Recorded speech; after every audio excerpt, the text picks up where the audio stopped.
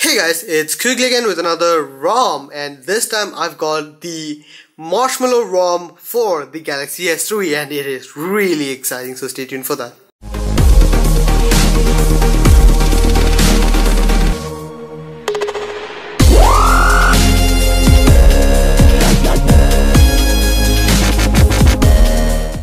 So guys, I have flashed the Marshmallow ROM for the S3, and yes, S3 does now have a Marshmallow ROM. It may not be a daily driver, it may not be as stable as you would want it to be, and it may not be all that great, but the important thing is we are getting a Marshmallow ROM thanks to TeamHaxynox. As I have already said, they are the ones who have already given us the AOSP Lollipop ROM on the S3, which is pretty awesome. So yeah, that is something which I really want on the S3. Marshmallow is gonna be really awesome. So yeah, let's get started now. First of all, what you will see here is the lock screen, which is the standard Marshmallow lock screen. And now let's get the bugs out of the way. First things first, you can see the colors are not really cool. The color has a problem, and it is going to be a problem for some time because they are having a few problems with that. So as you can see, there are instances where the colors change and do stuff like that. So it is there. Just so you guys know, there is a problem with that. So yeah, the other stuff include real data. I have actually got a SIM card inserted, but it does not work. So the rail is not working. Like, you cannot make a call, you cannot receive SMS, stuff like that is not gonna work. So yeah, that is also a problem.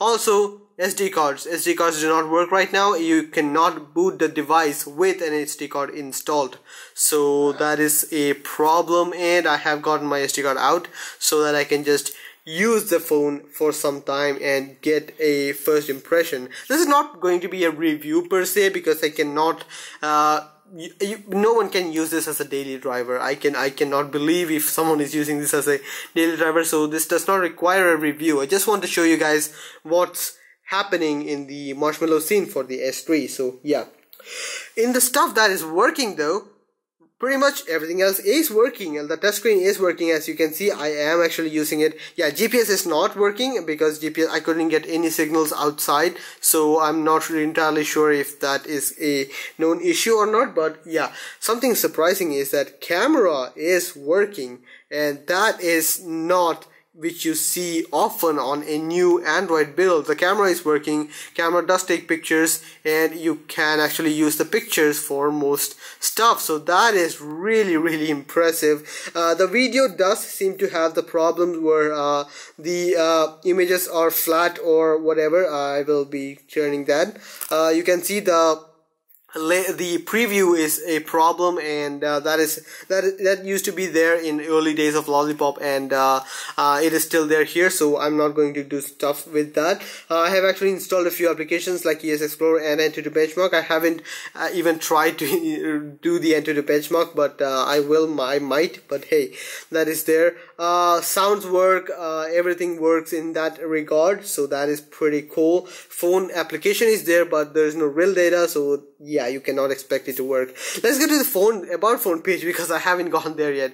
And yes, it is a Android Marshmallow 6.0, so you can do this and get the Marshmallow stuff with the Marshland game, which is probably really cool. And yeah, it does work. I mean, I really like it, so yeah, it does work. Yeah, I'm not going to get too much into that. So it does work. It does have the October patches installed, so it is an older version of the patches available for the Nexus devices.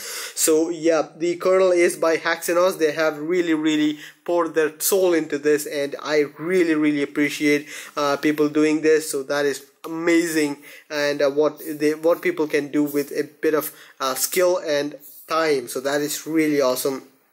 Rest all settings are probably similar to what you would expect in any other ROM.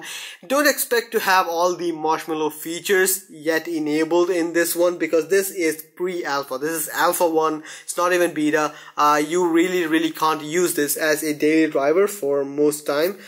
So just keep in mind that this is not usable yet, but I want to show you guys this is coming, and it is going to work. The Wi-Fi does work. I haven't actually signed in this time because, well, why should I? It does work. It does give you enough things to use this for a while to just try it out. So that is really cool. So yeah, the enter to benchmarks, let's try that.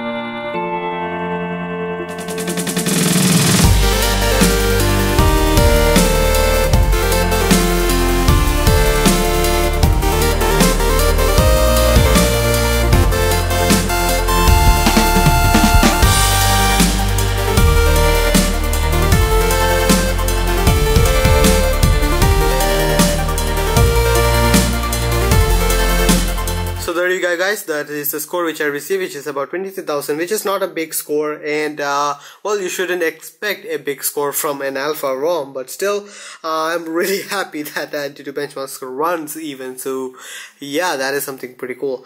So I guess how much is it about the ROM? I just want to show you guys how this thing is coming along. It is really awesome that we are actually getting Marshmallow on a about 3-year-old device. So that is something really awesome.